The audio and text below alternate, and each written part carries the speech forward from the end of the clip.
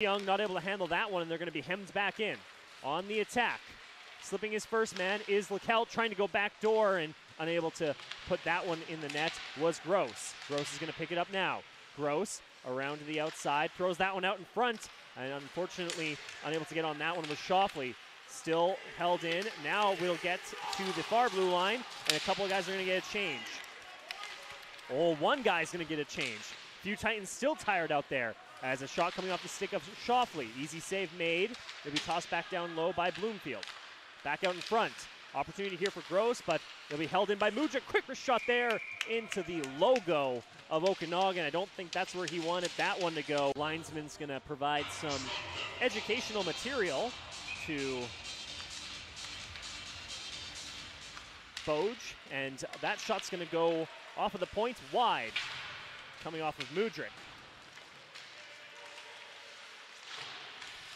Sorry, my apologies. Boak, as fighting down low is Gross. He's going to pick that up now. Gross, he's got some options. Back to Mudryk. Mudryk's going to go across the blue.